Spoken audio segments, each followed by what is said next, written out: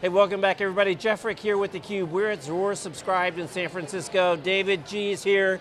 Last we saw you, David, I think was January when this was all building up. Now you said you got 1,500 of people passionate about subscriptions right here in downtown San Francisco. Congratulations. Thank you, it's great to be here and it's great to be on-prem and on-site. Like last time we talked, we were at your offices, you were getting ready to move. That's right, you have to come see the new space. It's like way bigger. All right, we're looking forward to it, that'd be great. So great selection of customer stories up here today. We love the customer stories, and you think of classic subscriptions like Adobe Creative Cloud, or you think of Spotify and the things we're used to. You don't think about Caterpillar. You don't necessarily think about Ford. So to see those guys up on stage with you and team this morning was pretty impressive. Yeah, so we're very excited about how the subscription economy has really expanded into the mainstream, and large infrastructure companies who are changing the way people interact has really taken hold. I mean, a couple of examples you mentioned. So Caterpillar are here today and they're showcasing today. They have all of this machinery out in the field spitting out terabytes and petabytes of telemetry data, and they're able to monetize those. They have autonomous vehicles, virtual reality, drones over job sites. All of that is available now as a subscription. We have Ford here today who are talking about the next generation of their company moving from a car, an automobile company, to a transportation company, and meeting their customers where they need to be met, whether it's van services here in San Francisco like Chariot, and bicycles, and knowing their customer from the moment they pick up their vehicle, they call it from bed to bed, from waking up in the morning till the last thing they do at night, and having the whole transportation infrastructure around them, enabling them to do things like that. It's all very exciting. I thought it was funny, Todd Buckler, who was up on stage from Caterpillar, explicitly said, we're not going to be a software company, we like making big iron things. But man, oh man, listen to the description of the services that they're delivering to their customers, the benefit the customers get, the benefit they get, as you said, with all this telemetry data.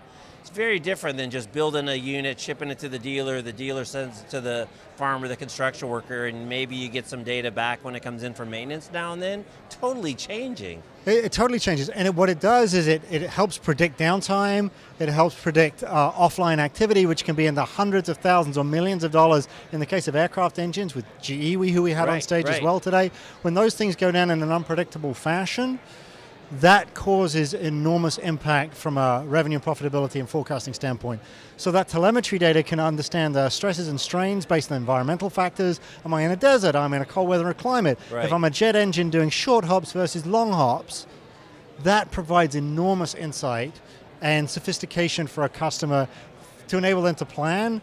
And it's all based on this data, which in turn is delivered as part of the subscription economy. Right, and then take it to the next level, right? This whole theme around democratization of data, democratization of the tools to the data.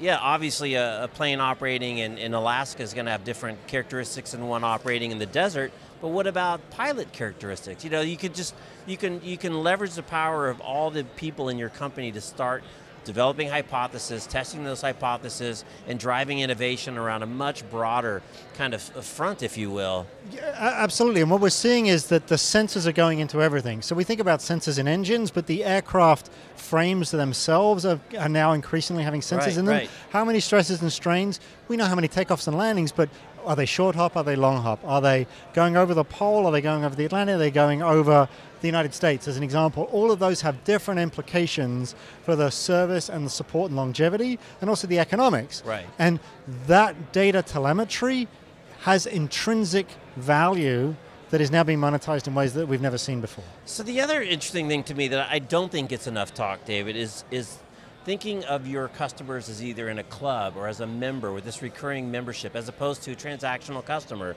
We had Inspirato on, they have a club. We had Surf Air on, you're a member. Mm-hmm. It's a very different way to think about the people that are your customers, and because you have this ongoing repeat revenue process with them, you have to keep delivering value. You have to keep them subscribed, if you will, yep. because it's a very different way to build a relationship and engagement. Yeah, so we see that as this evolution from ownership to being a subscriber.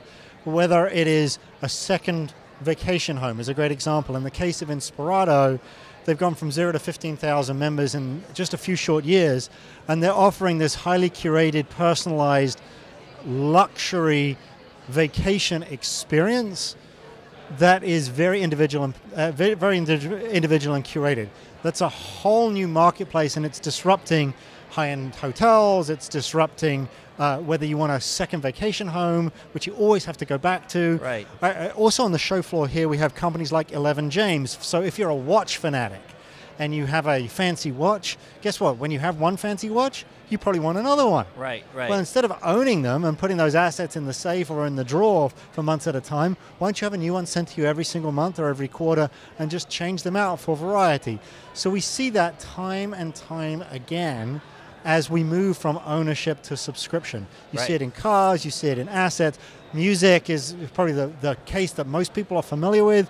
You've gone from your case full of CDs, your case full of DVDs, to your streaming services, and you're seeing it with entertainment as well. Right, it's interesting, Tina in the keynote talked about being free of the shackles of time, ownership, obsolescence. So when you do consume these things as a service, it really changes the way you consume it, because as we all know, once you get stuff and you get a garage full of stuff all breaks, it gets out of date. So it's a really an interesting way to think of it, but now it supports this whole kind of experience-based economy. I wanted to share a funny story with you with Inspirato, is that they see your commitment to subscribing to their club as really a demonstrated commitment to your family. That you have put on the dotted line that you're going to take quality vacation time with your family. And if you can afford it, you're probably a pretty busy person. So a really interesting twist on what their value proposition is and why it's important to their members. And actually what they said this morning was really interesting. You think about a vacation club and a luxury curated experience, maybe that's a week or 2 weeks a year. They're also filling in the gaps for the other 50 weeks a year with all kinds of local events as well, and building this lifestyle. So it's a fascinating physical experience of this subscription economy. And they're very sophisticated in how they look at the data and look at who their subscribers, their customers are. And their subscribers and customers, by definition, I suspect, are very demanding. Right. So you've been doing the MC job, you did a great job this morning. I'm just curious, as you're walking around the show now that the keynotes are done and you can kind of walk around the exhibit hall and bump into people, any surprising stories? What are you hearing? What's kind of the buzz that you're hearing? A lot of hard work for a lot of teams. So first of all, we have an amazing group here, and we're so proud of the work that we do to bring the subscription economy to a physical life. You know, we had this vision some months ago when you and I talked about having a showcase and having our customers tell their stories, and you can see from the energy that we have on the show floor today, there are hundreds. We have 1,500 people here this week who are experiencing lots and lots of different customers and companies' subscription economy experiences. Tomorrow we'll hear from Andy Mooney, who is the CEO of Fender Guitars. So you think about, you walk into a store, you buy a Fender guitar, they're fabulous, the Stratocasters, and you leave, they never hear from you again. They want to turn that into a lifelong music experience. Right. And really change the way from learning how to play an instrument to being part of a community and having a long-term relationship versus just walking out the store with a guitar. I love the Fender story, because again, it's easy to think of Spotify and digital assets that you're subscribing to and deliver digitally, but to really redefine your relationship with your customer, and then to get the lifetime value, the benefits of that, because then they play more, they buy more sheet music, they buy another guitar, they hang out at the store, and it becomes a hobby and part of a community engagement. What a brilliant move. Exactly, and I would say if I leave you with one final closing thought, the other big aha is that there is a looming financial accounting change that's coming, where the way subscription economy companies, any company with recurring revenue, is going to have to change the way they account for their revenue and their expenses. It's something called ASC 606. If you're in the financial community, you're having sleepless nights right now because it's as important as SOX, Sarbanes-Oxley, or Y2K. Right.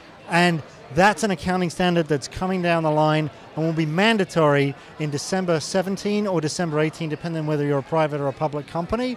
And we just acquired a company that is the market leader in automated revenue recognition. So we're educating the market in what is a very compelling value proposition and a compelling event that's going to hit almost everybody. Right, all right, we'll leave that there. And we'll pick it up next time and we'll have a little bit more accounting talk. Sounds great. All right, David. Well, thanks for taking a few minutes out of your busy day, and again, congratulations on a super event. We appreciate you coming. Thanks for having us. Absolutely. All right, he's David G. I'm Jeff Frick. You're watching theCUBE from Zuora Subscribe 2017 in San Francisco. Thanks for watching.